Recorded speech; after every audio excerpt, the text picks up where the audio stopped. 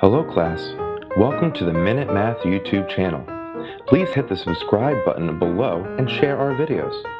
You can also find great math content and links to all of our videos at www.minutemathtutor.com. Alright now, enjoy the lesson.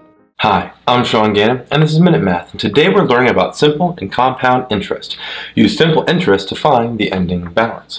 If I was given this problem, $7,400 at 10.5% for 1/4 years. First thing I want to do is use a simple interest formula. Simple interest is equal to my principal, $7,400, multiply that by my interest rate as a decimal, 0.105, multiply that by the number of years, that's our time, right? 1/4 or 0.25, 1/4 as a decimal. This gives me a simple interest value of $194.25. We then have to add that back to our principal to get the ending balance. 7,400 plus $194.25 gives us our ending balance of $7,594.25.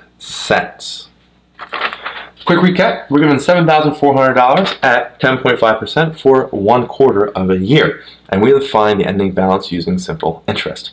Simple interest formula tells us that that is $194.25. Add that to the principal to get our ending balance, which is our final answer, $7,594.25.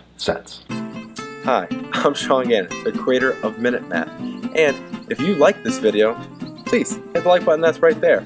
If you have a mathematical question, just add it to the comment section below. And lastly, if you want to see more videos just like this one, hit subscribe. It's right there. But as always, thanks for watching.